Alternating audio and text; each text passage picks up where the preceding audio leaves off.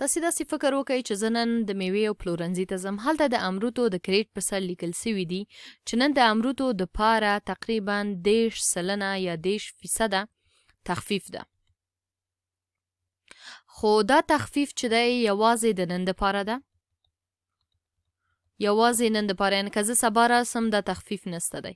نو زه تقریبا کور ته 6 دانې امروده وړم، 6 امروده اخلمه او دا کور ته وړم چې دا تقریبا دوکاندار ماته 12.0 افغانۍ حسابوي او دغومره پیسې مانه اخلي.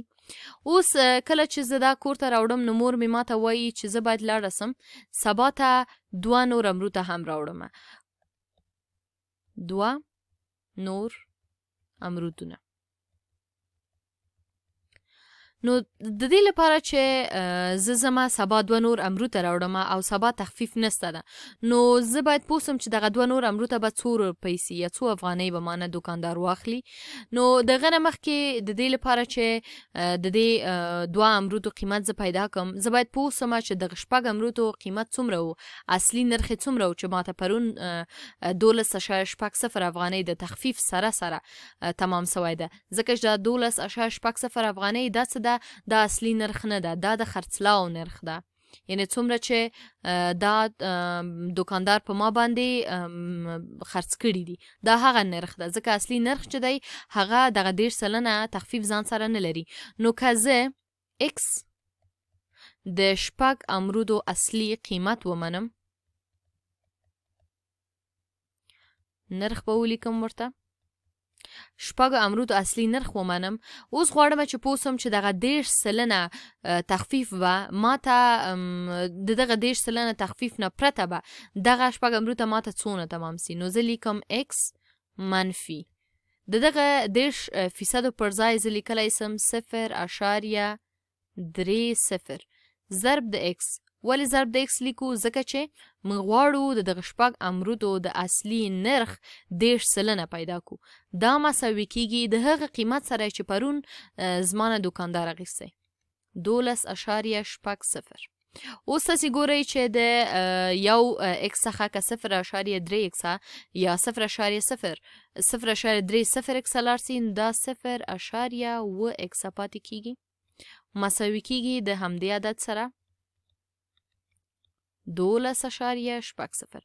اوس نو د دې ځایه په معادلات کې موږ پیږو چې اطراف د اکس په ضریب باندې ویشو، 0.و دلته هم وی لیکو، 0.و دلته هم لیکو، دا دواړه یو بل سره خلاصیږي. کوم چې پاتې کیږي هغه اکس مساوي کیږي د 12.0 پر 0.و. نو اوس راځو دا سم دلته ویشو، وبخئ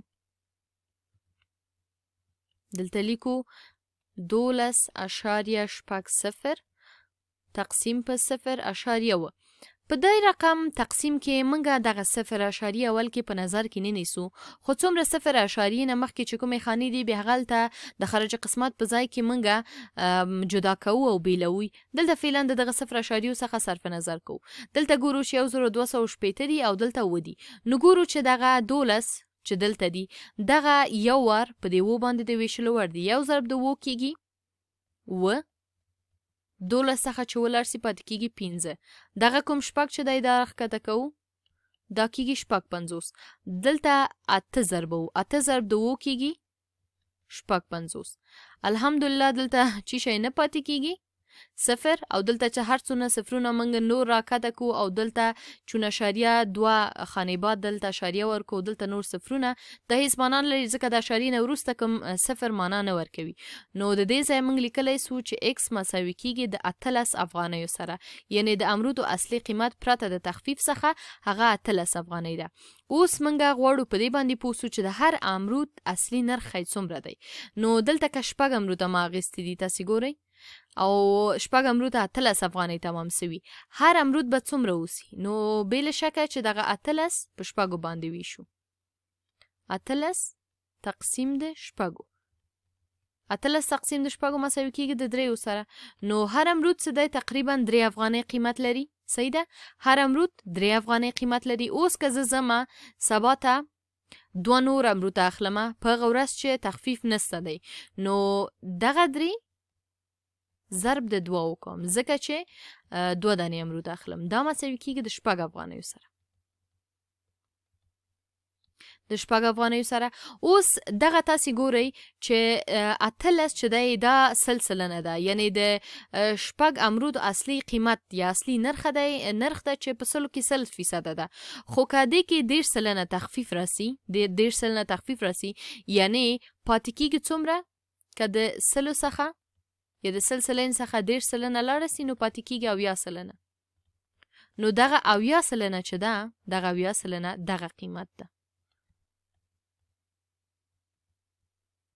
70 سلنه دغه قیمت ده 12.0 افغانۍ او سلسلنه ټول مکمل قیمت 13 افغانۍ ده چې ورڅخه 10 سلنه تخفیف راغلی او دا سوی دی 12.0 افغانۍ د دوه نورو اصلي قیمت دا هم 6 افغانۍ کېږي